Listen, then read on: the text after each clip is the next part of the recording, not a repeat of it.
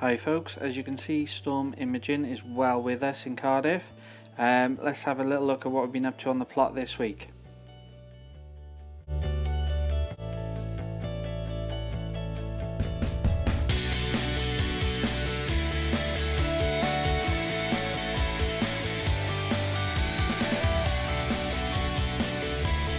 Hi guys, today is Monday the 8th of February. I want to say a massive thank you to all my new subscribers to the channel. It's unbelievable how many of you are actually watching these. I was quite surprised at it, if I'm honest, but it is good. So a massive thank you to you and everyone who's commented.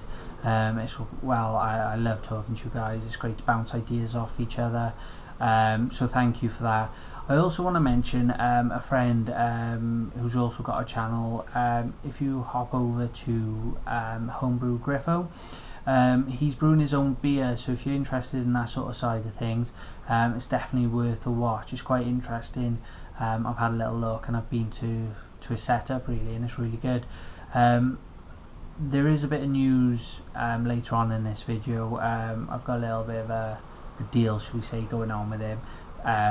So it's worth sticking around and having a little look, but definitely have a look at his channel. It's really good, and again, thank you all for subscribing. Cheers. I just wanted to talk to you a little bit about the coffee compost really. This weekend, as you can see from, well, I'll show you later on really, the allotment's in no shape to be doing anything really. I did a bit of tidying up and that, but it was so messy and so muddy down there. You know, there's not much else I could do, and the weather is horrendous today as well, so it doesn't look like I'm going to be doing much for a while really down there. If there's cloudy and that, I will go down, tidy up, potter and stuff, but everything's just so wet and so minging really. So like I said, there's not much I can do down there at the moment, so I thought I'd give a bit of information about the coffee compost, just because a few people have been asking about it. Now, I normally get mine from a friend. She works in a coffee shop, so they have an abundance of it, and they're happy to give it to me. I've also contacted a few other coffee shops which are more than happy to collect it for me, and normally about once a week or so I'll go there and pick it all up, or every few weeks, or some of them even just give me a call when they've filled up the buckets that I've supplied them. Like I said, most places they normally pay to get rid of it, but like I said, they're happy to give it to you, and it's great for the ground really. I'll go through a bit more of that information now with you, but it's just a great source, and it's all you know, recycling and helping the environment and stuff like that. And I find personally one of the benefits is slugs and snails hate the stuff, absolutely hate it, so it's sort of a preventative way of keeping your plants safe. We have a massive slug problem and snails down at the allotment. I don't think I've shown you yet, but it's a serious problem down there. So this coffee that I'm getting should hopefully help reduce the amount of plants being damaged by slugs and snails and things. Yeah, that's it really. I'll go on now to explain a bit more. The coffee grounds, one of the main benefits for me personally is that it does reduce the amount of slugs and snails attacking the plants, so that's obviously a massive benefit.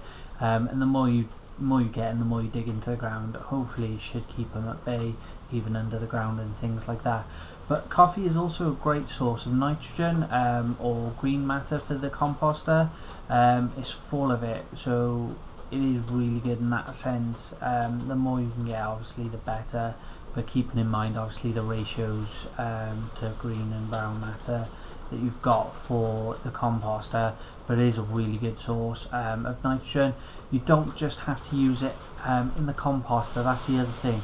I've used it, I've dug it straight into the ground before, especially when I'm planting things like tomatoes as little seedlings and things like that. I've used it then, so time is converted and leaked the nitrogen into the ground. The tomatoes are well on their way then, so it is really good in that sense. You can also use it like a fertilising tea, so you can put it in water, dilute it and water your plants with it. Again, it's just another great source of nitrogen for the plants, and it's another use for it really. And then obviously once you've done that, you can put the grounds back in the composter The worms love it. I don't know why worms love it so much, but as you'll see later on in my video, there's basically, when I opened the composter, there was about a couple of worms on top, or as you dig down, I think we counted about 30 different worms. So the worms love it, so anything to encourage the worms into the composter is obviously great, so it is good in that sense as well.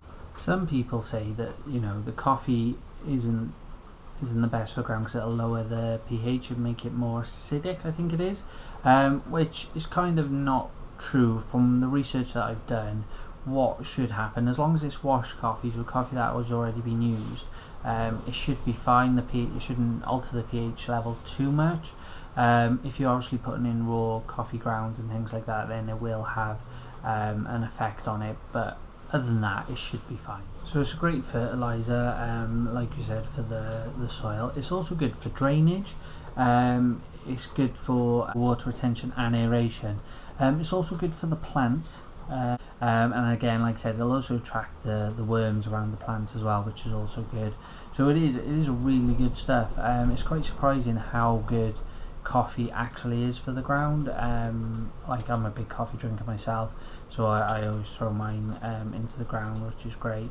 But it is more and more becoming more and more popular as well, should I say, in people using it. So you want to get in contact with your local coffee shops as soon as possible. Now in South Wales we do have one chain, I think it's called Coffee One. They actually are one step ahead. They already bag it up for people, and they have it out on counters, all sealed in bags, and you can just help yourself really. So you can go into Coffee One and help yourself. Now normally I only take 1 or 2 bags while I'm in there. I suppose you can take more. It's probably best not to, you know, let everyone else have a bit, but give it a go. See if your local coffee shop will help you out with it. It is really good. Now the other thing to mention about the coffee is, I don't know how true this is, should I say first, but basically some people think, or it's been suggested, that coffee is a good cat repellent. I know we have a lot of issues with cats pooing everywhere at the plot, so it'll be interesting to see what exactly happens. I might do a little experiment when I get a bit more, and place it around the edge of the plot just to see if it does deter the cats, and see how much poo they leave, I suppose. So I might give that a go. It's worth a try. Like I said, we do have a cat issue at our plot, so anything's worth giving a try, and it's all natural, it's all environmentally friendly and that, so I say it's great. Even if it doesn't work, it's good to experiment, and you never know, you might be lucky and it might work. Good luck, guys. That's probably all I'm going to say about the coffee. Like I said, just contact your local coffee shops. They should be able to help you out. Most of them have been pretty good. You get the odd one that won't, but that's up to them. Most of them are pretty good, and it's definitely worth looking at. Do your own research. Obviously I'm not, like I said before, I'm not an expert in this at all. I've only gone on the research I've done, and I'm quite happy to give it a try. And like I said, I'll show you the video later on, and from those results alone, it does seem to be working in terms of the worms and things like that. Good luck, guys. I also want to say a massive thank you to my friend Homebrew Griffo. If you check out his channel, he's brewing a lot of beer on his, and it is really good. He's also got some chickens, which I've been over his house yesterday, and he gave me a load of chicken poo and hops from his beer, so we're going to be using them at the allotment. Now we've reached a bit of an agreement, which I'm quite excited about. I'm going to grow a load of fruit for him.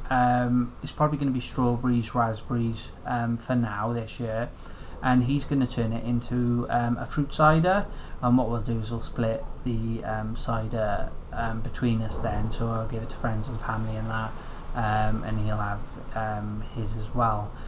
So thanks to Homebrew there. Check out his channel, it is really good. I highly recommend it. I'll put a link in the description below, but hop over and have a little look, and then we'll probably do a combined video or something of when we got the fruit ready, and we'll pop it up for him to show you all then. That's about it for this week. Like I said, the weather's been terrible here, just constant rain and things, so there's not much we did down the plot. I did try to sift the compost that we got last week, but that was a no-go if I'm honest. It was just too wet and it was just all clumping together, so we left that. So all I've done is tidy the plot this week. Like I said, there wasn't much else I can do, but hopefully next week the weather should be a bit better and we should be able to get down there. I'll show you what I did anyway, just take a little look, see what you think. But I hope you found this useful, guys. Don't forget to like, comment and subscribe. Morning guys, today is the 7th of February, Sunday, and we're here at the allotment just to fill up this strawberry bed and hopefully get it ready for planting. We've had a bit of a disaster, if I'm honest, this week. Some stuff's blown over in the wind, it's been quite strong, and as you can see, it's very wet. We have had non-stop rain all week, which is a bit of a nightmare. The ground's just sopping wet, so we won't be doing too much today. But what I'm going to do, you saw my last video, the sifting through the soil. We're going to do that now with our new pile of compost, so I'll get crack on with that and then I'll show you the results. Hi guys, I've just tried sifting through that soil. That's here, it's just way too wet. This was the result. It's just way too wet to do it. So I'm going to have to leave that for today. So what I'm probably going to crack on with is a bit of de-weeding, and I'll give you a little update on the coffee compost in the one composter. I'll see you in a sec. Okay guys, here we are at the composter with the coffee. It smells amazing. I love the smell of coffee, and as you can see, hopefully, there are already some worms in there, just sitting on top. So what we'll do is we'll have a little dick around now, just see if there's many more. But there's quite a few. There's 1, 2, 3, 4, 5, 6. I can see 6 already. Let's have a little dig around.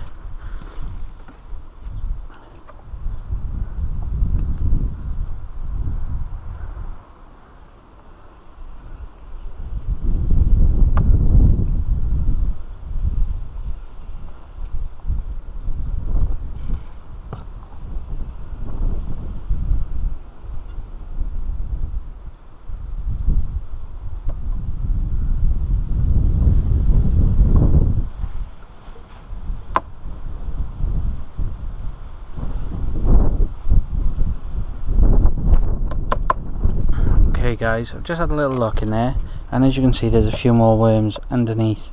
A rough count there's about 30, and that's just digging sort of through the top layer. So as you can see, the worms absolutely love the coffee, which obviously is good for the ground when we put the compost in, or the worm tea or worm wee, whichever you want to call it, and obviously breaking down the stuff that's in the composter quickly as well. So it's all going good. Right then guys, it's a bit of a disastrous day in all fairness. We keep getting showers, the ground's absolutely sopping. There's not much I can do really at all in terms of way of digging or getting stuff in or anything like that. So all I'm going to do is just going to have a general tidy up of the plot, just to make it a little bit better, and just see what we can do really. Like I said, it's, as you can see, it's quite cloudy and overcast. The sun's coming through now and again, but it's just horrendous, so we're going to have a little tidy up. Okay, let's start with all that over there. I'm going to tidy it all up, make it a bit better. Okay guys, as you can see, we've moved a lot of the rubbish that was up by the water butt. So we've moved all that now and tidied it up, but that's about it for this week.